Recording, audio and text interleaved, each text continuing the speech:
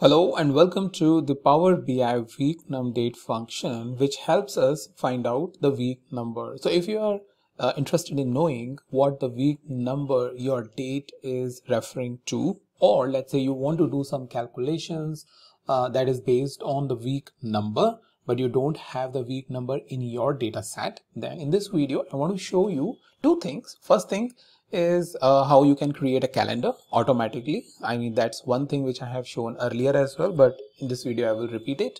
And the second thing is from that date, how you will identify the week number. So that's the information I will going to show you in this video.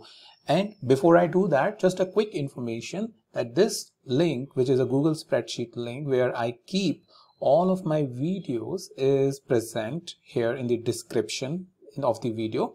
So that means if you want to search any of the video that I have posted, then you can search it very easily, either by pressing Ctrl F or filter or anything, and then after searching you can jump to the video using the link that is present in column P. So this is to help you easily search and find the video you are looking for. Also, you can keep it as a bookmark of for your repository or something as a handy book for yourself where all these videos are present. Also, I have some exercises here which you can take, that is also in the Power BI. So this is a feature explainer videos and this is the exercise.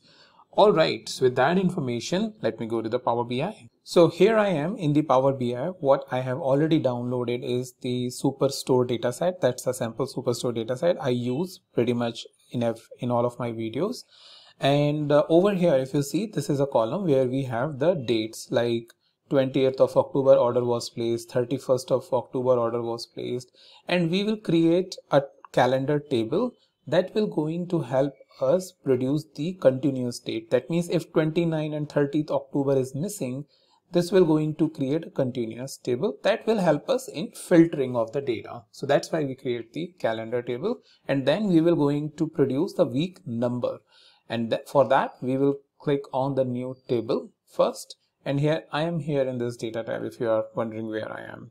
So table, we will call it order calendar, right? And we will use the calendar function where we need to provide the start date. So this should be the first start date of the order when the order was placed. So for that, we will use the minimum function, and we will say order date from Super Sales Store.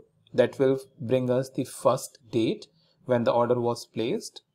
Max is the maximum date of the order. That means the last order when it was placed. And the beauty of this is that it will, whenever a new transaction is coming, let's say in your data set, this max function will help you take it automatically whenever you are refreshing or running a script again. So just after this, if you click it, a date table is produced. Based on this, you can use various functions like month, year, and so on and so forth, like day, month, year, part, week number is one which I will show you to bring more fields over here. Okay, so the topic of this video is how you will bring the week number. So for that, you need to click on the new column, and in the new column you will write week number, let's say, right? And you will going to say is the WeekNum function, WeekNum, and we have ordered a calendar and date, and that should be it, right? So this will going to produce us, this is the first week, this is when the second week is starting, so on and so forth, and you can see all of the values over here. So that's a very quick way within the Power BI using the WeekNum function that you can do that. It has an optional parameter. If you press comma, it has 1 and 2. 1 indicates that week is starting on Sunday. 2 indicates that week is starting on Monday. So if for your for example, whenever in a normal working scenario, the weekday starts on 2, in that case, instead of 1, which is a default, if you don't specify anything, it will take 1. But if you take 2, then Monday will be taken, and that's when the week will be started. So keep in mind whenever you are doing that, and you produce the right output for you. So that's the additional information I wanted to show you. With that, thank you so much for watching, and I'll meet you in the next video with the new topic.